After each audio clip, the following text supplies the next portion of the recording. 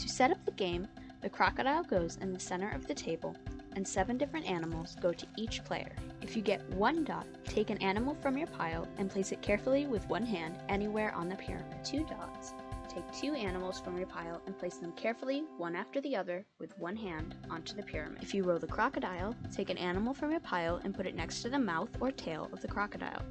If you roll the hand, choose any of your animals and give it to another player. If you roll the question mark, the other players now determine which of your animals you have to pile. 1 or 2 animals have fallen off, the player who tried to pile them now has to take them into their pile. If more than 2 animals have fallen off, the player takes 2 of them and puts the rest back in the game box. Have all animals fallen off the pyramid without anyone intervening? In this case, all the animals which have fallen off are placed back in the box. The game ends as soon as the player is left without animals. They win.